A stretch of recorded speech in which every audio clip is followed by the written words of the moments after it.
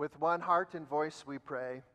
Father in heaven, at the baptism of Jesus in the Jordan River, you reclaimed your beloved Son and anointed him with the Holy Spirit. Make all who are baptized into Christ faithful in their calling to be your children and inheritors with him of everlasting life. Through your Son, Jesus Christ, our Lord, who lives and reigns with you and the Holy Spirit, one God, now and forever. Amen. Our first reading is from Numbers, the 11th chapter, page 145 in the Pew Bible. So Moses went out and told the people what the Lord had said. He brought together 70 of the elders and had them stand around the tent. Then the Lord came down in the cloud and spoke with him, and he took some of the power of the Spirit that was on him and put it on the 70 elders. When the Spirit rested on them, they prophesied, but did not do it so again. However, 2 men, whose names were Eldad and Medad, had remained in the camp. They were listed among the elders, but did not go out to the tent. Yet the Spirit also rested on them, and they prophesied in the camp. A young man ran and told Moses, Eldad and Medad are prophesying in the camp. Joshua, son of Nun, who had been Moses' aide since youth, spoke up and said, Moses, my Lord, stop them. But Moses replied, Are you jealous for my sake? I wish that all the Lord's people were prophets, and that the Lord would put his Spirit on them. Then Moses and the elders of Israel returned to the camp. Our second reading is from 1 Corinthians, the 3rd chapter, page 1144 in the Pew Bible. Brothers and sisters, I could not address you as people who live by the Spirit, but as people who are still worldly, mere infants in Christ. I gave you milk, not solid food, for you were not yet ready for it. Indeed, you are still not ready. You are still worldly.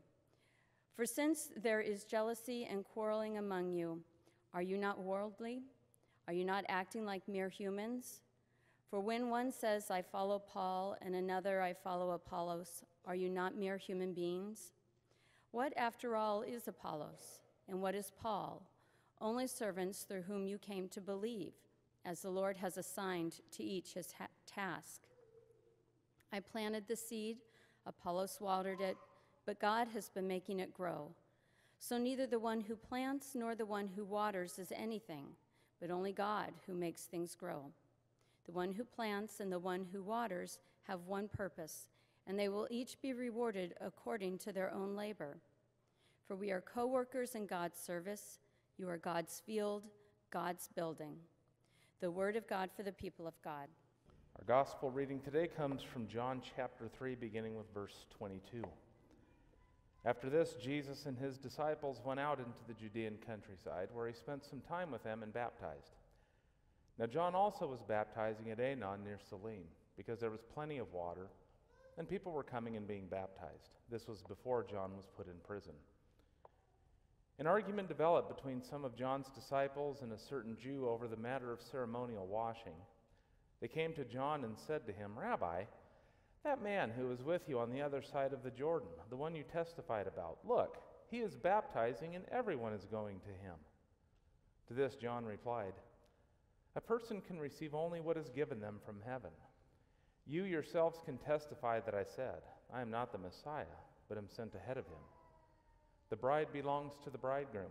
The friend who attends the bridegroom waits and listens for him, and is full of joy when he hears the bridegroom's voice. That joy is mine, and it is now complete. He must become greater, I must become less. The one who comes from above is above all. The one who is from the earth belongs to the earth and speaks as one from the earth. The one who comes from heaven is above all. He testifies to what he has seen and heard, but no one accepts his testimony. Whoever has accepted it has certified that God is truthful. For the one whom God has sent speaks the words of God, for God gives the Spirit without limit. The Father loves the Son and has placed everything in his hands. Whoever believes in the Son has eternal life, but whoever rejects the Son will not see life, for God's wrath remains on them. This is the gospel of the Lord. We shall remain here, and we will be in the Gospel of John. And so before we begin into this text, let's pray. Heavenly Father, we thank you for this opportunity to be here, to be together, and the privilege to hear your word. And Holy Spirit, may you take that word and speak it into our very souls. And may we have ears to listen. In Jesus' name we pray. Amen. Well, before we jump into this, I want to make sure we kind of understand where we're at in this whole story. This is John chapter 3. We've covered just an amazing amount of ground. I mean, look at all those verses we're doing today, huh? That's kind of impressive. So Jesus has been in Jerusalem. He's had his meeting with, I call it the Nick at Night meeting, because he met with Nicodemus, a Pharisee, at night. And Jesus is now moving out of the city of Jerusalem into the countryside, where John the Apostle tells us that he's out baptizing with the disciples. Now we find out in chapter 4 that Jesus himself actually didn't baptize anybody. It was only his disciples doing that. And just down the road somewhere, John the Baptist is baptizing as people are still coming to see him. And apparently some argument rises up between John's disciples and a certain Jew over ceremonial washing, which they're probably arguing about the baptisms that were going on. And so John's disciples come to him, and they can't help but point out, they said, hey, the guy back across the Jordan who you've been testifying, look at him. He's getting all the big crowds. Now, I would love to think that maybe this was just a positive affirmation of the situation. You know, maybe John's disciples were going, woohoo, look, that guy's getting all the big crowds, that's perfect. No, I don't think that was what they were thinking, especially looking at how John responds to them. Instead, it seems that they are pretty jealous of Jesus and jealous for John. And yeah, it's kind of understandable. You know, I think especially to us, we live in a very highly competitive culture. You know, I've been watching the NFL playoffs, go Hawks. And it's amazing how these ginormous men are willing to sacrifice their bodies for the purpose of this kind of jealous competition, or the millions of dollars they're getting paid. Anyways, but you know, it's not just sports where we see this highly competitive nature. I'm sure Pastor Steve would attest to this. Whenever I go to like a pastor's conference, what's the first question every pastor asks the other? So how many people come to your church? They don't say it that like bluntly. They usually try to polish that up a little bit so it doesn't sound like they're just looking for competition. And my standard response now is however many God brings. They don't like that. And it seems as people, we take great pride in being able to kind of draw a crowd, you know, or maybe gain recognition. Or in this age of social media, that would be to obtain followers or friends. And I've noticed when someone outdoes us, we tend to either try harder through work or some form of like manipulation, or we become highly critical of the people who apparently have more success than we do. Oh, they're snobs. Oh, they've cheated. Well, if I had this and that, I could do whatever. Well, today, as we're looking at this response that John the Baptist has to his disciples, it's almost like getting a huge breath of fresh air. So let's take a look at this. What is it that we notice in John that's different than pretty much everybody else? Well, first thing is a proper attitude. And I think this comes out of a couple very key understandings that John has, or you might just say this is the reason why John the Baptist doesn't get jealous of Jesus. The first thing is he understands God. So this is how he responds to his disciples when they say, look at this guy, he's getting all the big crowds. He says a person can receive only what is given them from heaven. So essentially saying, look, all that we have is what God has given us. So his view is, well, if Jesus is getting more people, That's because God is sending more people to Jesus. He doesn't look at this as he's somehow being outdone or outworked. No, simply the fact that God is granting more people to go to Jesus than to him. And with that, he is content. Now, that's kind of a key word in this whole discussion today. It's kind of file that in your head. So he understands God. Secondly, he understands himself. He says, you yourselves can testify that I said, I'm not the Messiah, but I'm sent ahead of him. John knew that his purpose was simply to prepare the people for the coming of the Messiah. And so he even goes further and gives them an illustration just to kind of further this point by way of the Jewish wedding. Now, for us, we may not quite understand what he's talking about here. The Jews who were hearing this would have completely understood exactly what he was talking about. He speaks about the friend who attends the bridegroom. So for us, that would essentially be the best man. But in a Jewish wedding, the best man had a lot of responsibilities. First of all, he was the liaison between the bride and the groom. He also basically arranged this whole thing. So this wedding would take place over several days. This was not just a couple hours here or there. No, this was a big deal. And so he would arrange the whole thing. He would even make sure that the invitations were done, that they had been delivered properly. After the ceremony, he would preside over the wedding feast. So he was the one who was responsible to make sure that there was plenty of wine. We've heard what's happened when that didn't take place. He was making sure the caterers had done their job, the centerpieces looked perfect. All those kind of little nitty-gritty details that go into a wedding feast. But then he had this one kind of unusual to our ears, not to them, but this one kind of unusual specific duty that he had to perform. So after all the celebration was done, the ceremony, the feast, the bride would then go off to the bridal chamber where she would await the bridegroom. It was the best man's job then to wait in the dark to open the door for the bridegroom. Because if any other voice was saying hello, he'd be like, no, you aren't going in there, until he heard the voice of the bridegroom. And then he would open the door and let him into the bride's chambers, and then he would go away rejoicing. There's no jealousy there. There's no envy. Just joy, that knowing that he had done his job of bringing together the bride and the groom. That's why I find it really fascinating that John would use this illustration. Because throughout the Old Testament, God is often pictured as the bridegroom, and the nation of Israel his bride. Now, if you've read the Old Testament, you realize that bride often betrays, cheats on, leaves her bridegroom.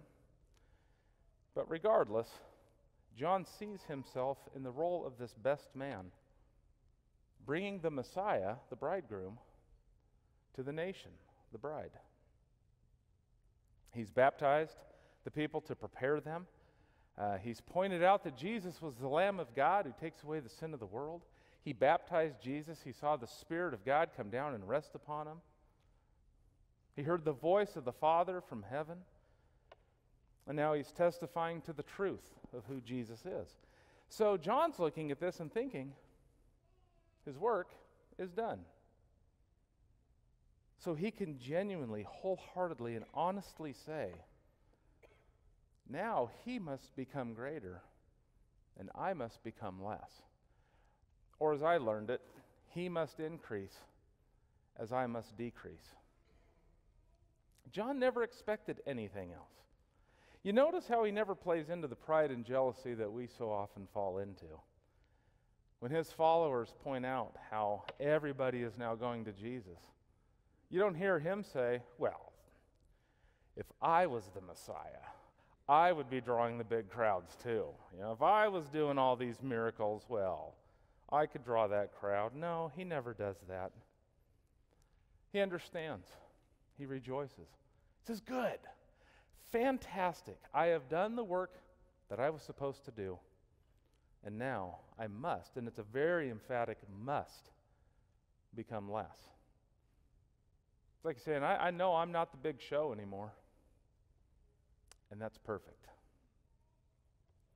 Then the Apostle John kind of reminds us why Jesus must become greater.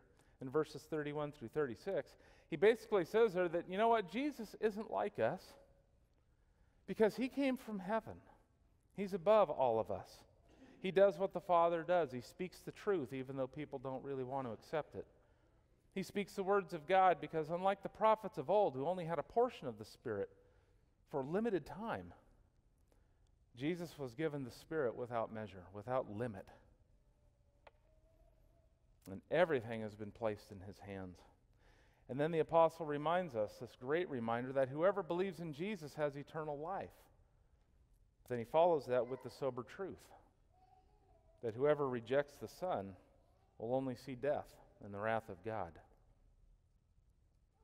And John the Baptist, he knew those truths only applied to Jesus. They didn't apply to him. That's why he can so confidently say, I'm not the Messiah, you know that.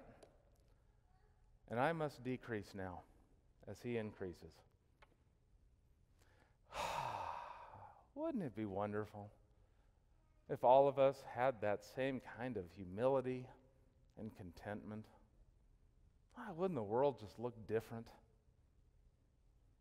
So I think we need to kind of look at, what does this mean then for us? Well, let me start by asking you a question.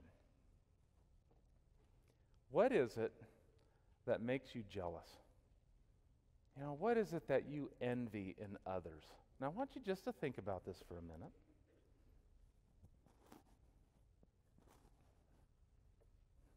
You know, is it a job? Someone else's income? Maybe it's someone's physical appearance, their family, their children, their success. Maybe it's the fact that maybe they get recognized for something. Because jealousy can arise from all of that. When I was in school, my wife and I took a class together. We didn't take many together because she hated all of my classes. But we took a class on the Old Testament prophets. So we had a big project that we were able to work together on. And she did all this research. She researched all the prophets, all their backgrounds. She wrote papers on all of them. I drew comic book pictures of all the prophets. And I mean, they were just fantastic. Yeah, like Jephthah, he's like ripping open his shirt and he's got this massive hairy chest. And Samson looked like the Incredible Hulk. I mean, these guys were just ridiculously hulking. And the professor loved these drawings. This is going to date me a little bit, but she made overhead copies of all of them to show the class. Never once acknowledging all the work my wife did. My wife still doesn't like that whole story. I think she's still a little jealous of the recognition I got for this project, even though I didn't really deserve it. You know, or maybe you've been in a situation where you've been replaced by someone younger, smarter, better looking, funnier. Maybe it's in a relationship, a friendship, a job, who knows? I think what's so hard with jealousy is that it strikes at the very heart of sin, because the heart of sin is what? Pride and selfishness. And so I think what this means for us is that it is extremely hard for us not to be jealous and envious of others. Look at our Old Testament lesson. Was Moses jealous that Eldad and Medad, there's some good names you don't hear very often, was he jealous that they were prophesying in the camp when everyone else had stopped? No. It's kind of like with John the Baptist and his disciples. Who was the one who was jealous here? It was Joshua. Saying, Moses, tell him to knock it off. Moses says, I wish everyone was prophesying.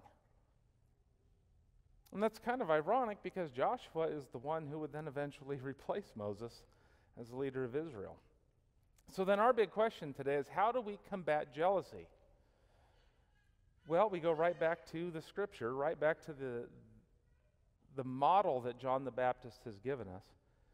And that it starts with a proper attitude. And that begins, number one, with we must understand God. Understand that all we have, all that anyone has, is from God. He neither gives too much nor too little. He gives exactly as he has determined is best for us.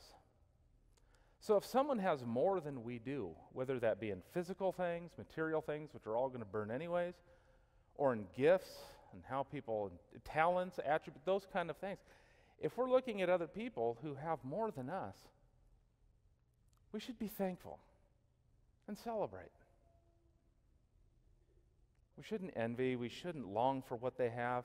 We shouldn't criticize them or cut them down, but be thankful.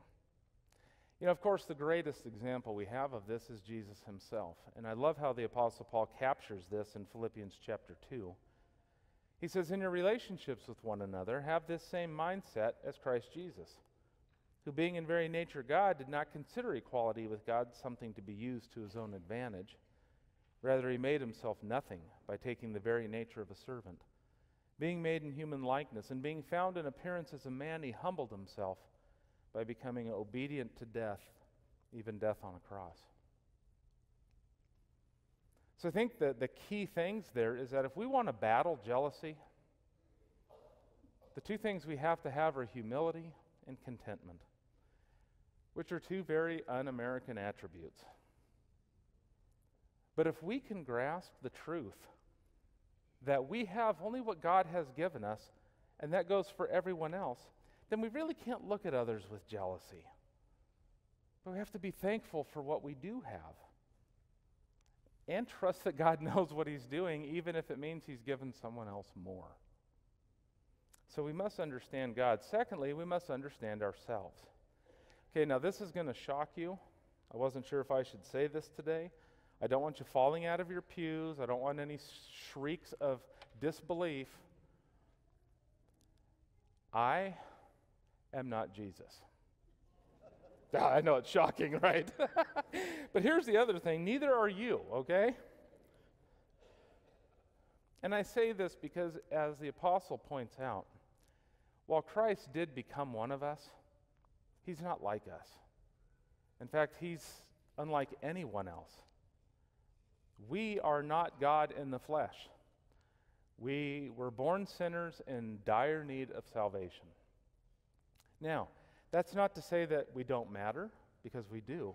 And it's not to say we're not important, because we very much are. In fact, there's a line from a song by Keith and Kristen Getty. I love this. It says, "Two wonders here that I confess, my worth and my unworthiness. My value fixed, my ransom paid at the cross." See, friends, since God loved you so much that he would send his son to die, and I mean suffer and more brutally than any human being has ever suffered, since you are loved that much, then you better believe you are important. But what is it that makes us so important? Well, I think it's the same thing that was so important for John the Baptist, is we point others to Christ. Why else do you have that joy? Why else do you have that hope? Why else do you have this faith? Because you're not the one who came up with it. It's all him. Yeah, it's interesting, after a sermon or after a service, I have a hard time sometimes when people come up and say, "Pastor, that was a good sermon," or, "Corey, that was a great song," or however that may be. And I'm not saying don't say that, because it's very encouraging and I really appreciate it. But I wish that my response was a little bit quicker to say, "It's not me. That's all him. I'm just doing what I'm supposed to do." Jesus, in Luke chapter 17, when he was speaking about the relationship between the master and the servants and relating it to being a disciple, he said to them, "So you also, when you have done everything you were told to do, should say, 'We are unworthy servants. We have only done our duty.'" Now, of course, our duty is pretty awesome, because it's the privilege of telling others why, if anything good comes from me, I have the privilege of telling people it's not me. That's all him. I must decrease as he must increase. Because, friends, I don't have the power to save. I can't send the Holy Spirit to dwell in anybody. I won't be anyone's judge on Judgment Day. Be thankful for that. I can't grant eternal life to anybody. But I do know the one who can. And I must point others to him. He's the one above all others. He alone is the gate to eternal life. He alone can remove God's wrath from our sinful state. He must increase as I must decrease. And here's something that's amazing. God has gifted every single one of us here to fulfill that mission, that purpose. So don't be jealous and look at someone and go, well, they have better gifts than I do. They're smarter. They have more charisma. They know more. They have better resources. Really? Well, then I would say go read about Mother Teresa, and that's all I'm going to say about that. You see, jealousy creates this profusion of excuses to not point people to Jesus. Well, I'm afraid to say anything, because what if I say something wrong? I don't have the talent to do this. So what do? We pray that God will send someone else to that person. But that's your opportunity to point someone to Christ. It doesn't take much.